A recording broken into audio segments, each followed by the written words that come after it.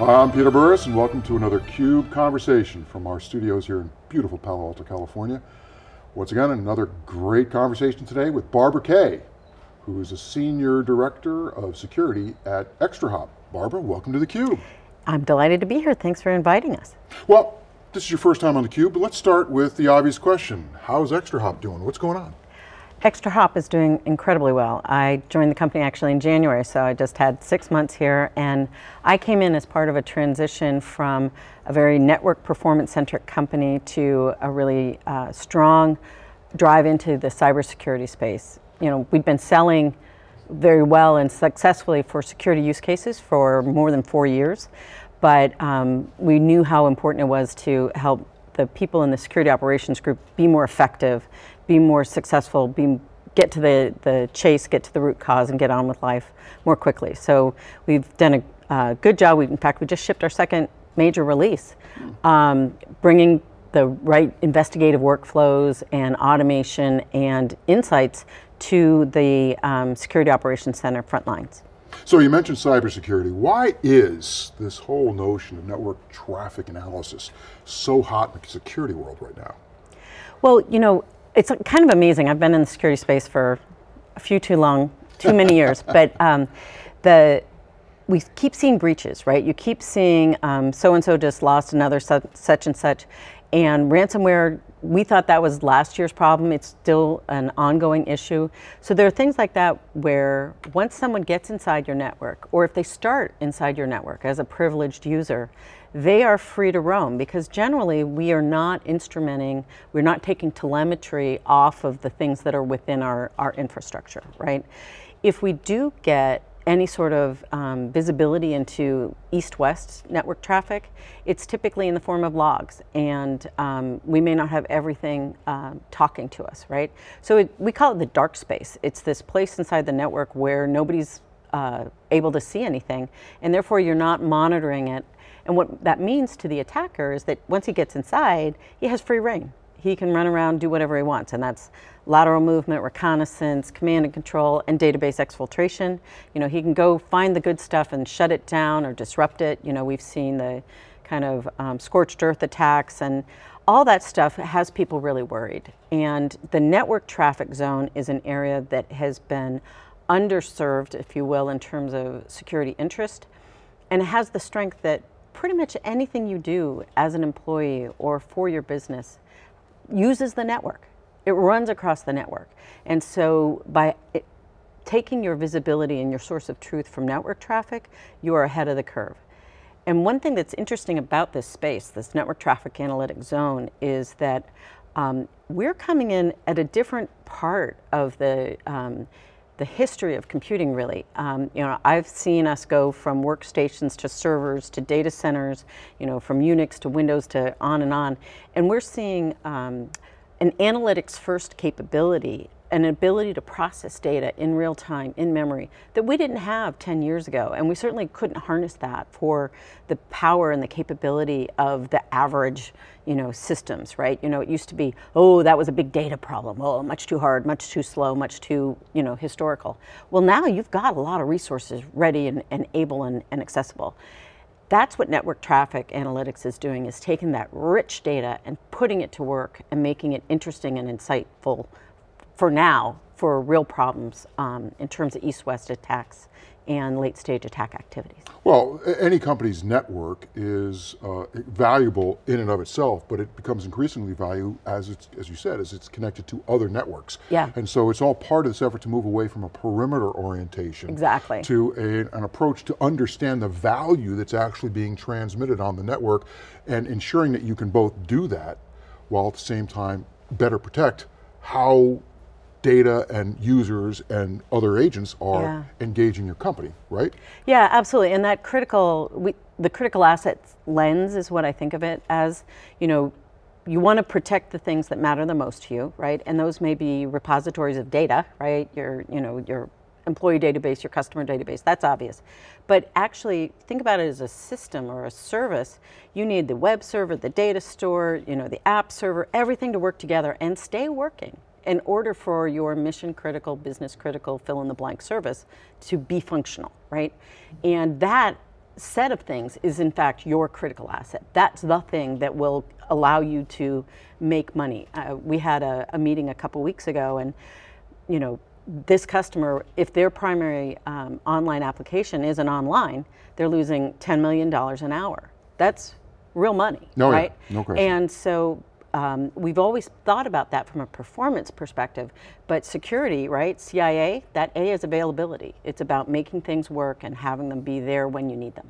Well, going back to what we've been talking about, it used to be the security largely focused on restricting access to things. Right. But as we move to a digital business where the actual data and the services associated with the data become increasingly the business, now you're not talking about how to restrict access, you're talking about how to appropriately share access. Right. And that's where a lot of the advanced analytics comes in, because you can't predict with any certainty who's going to want it, where they're going to want it, how they're going to want it, and you want to be able to open it up so that your customers, your partners, your markets can generate additional value out of out of what you have. Right, and I think that that's an important thing that's changing now as we think about, it used to be the model for protection was you loaded up your endpoint with a bunch of defenses and you were good, right?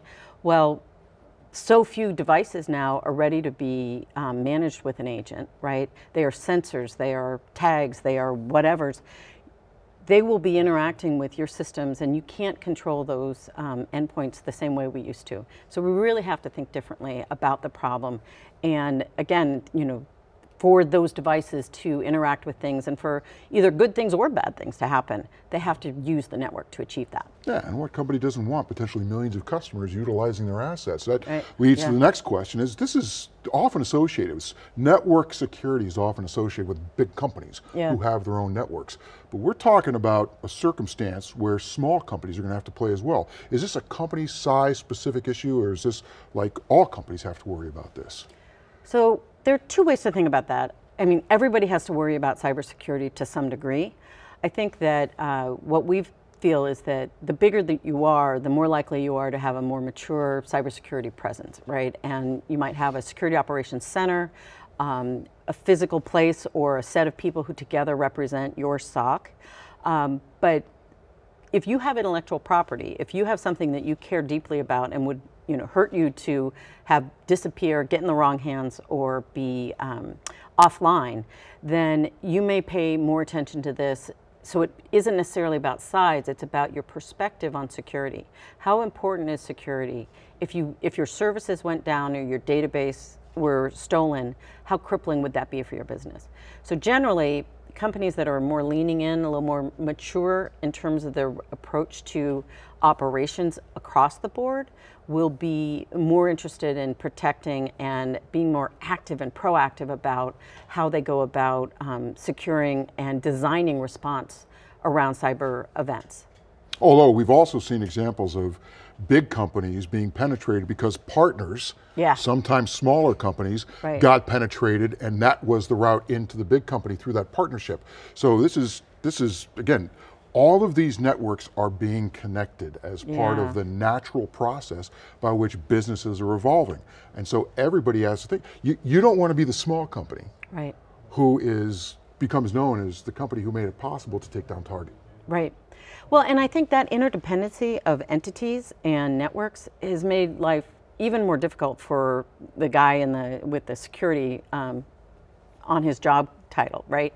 He's got to deal with all these things, and at the end of the day, it doesn't really matter who caused the problem. He's got to figure it out and make it stop, right? Then you go back and you try to figure out what happened and how you clean it up.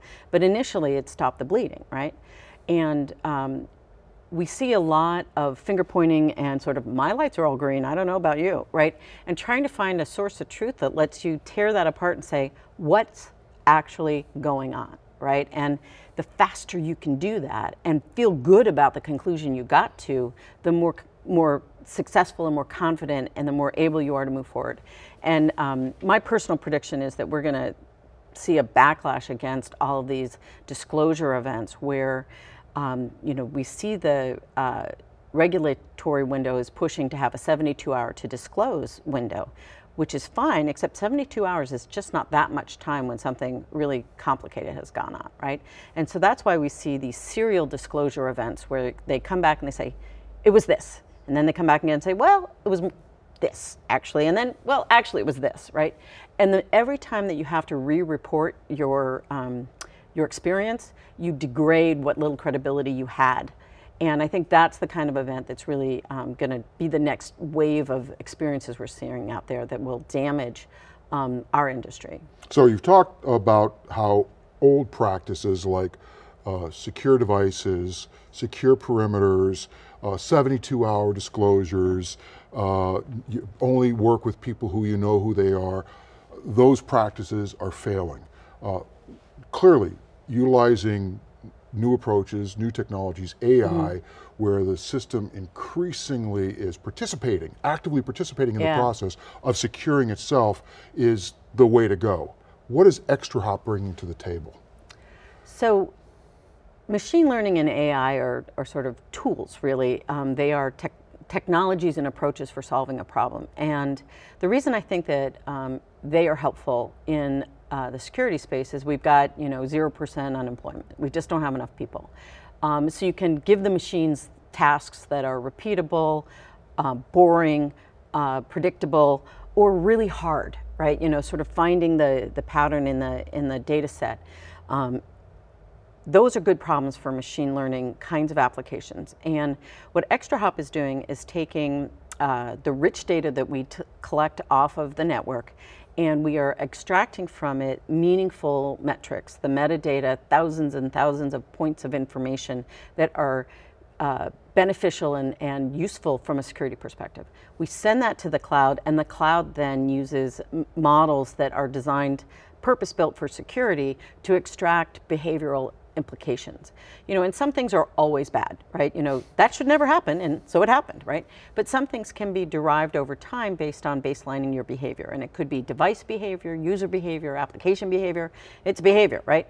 And one thing that's interesting to me about security is, you get all these tactics, right, or specific rules and signatures and things.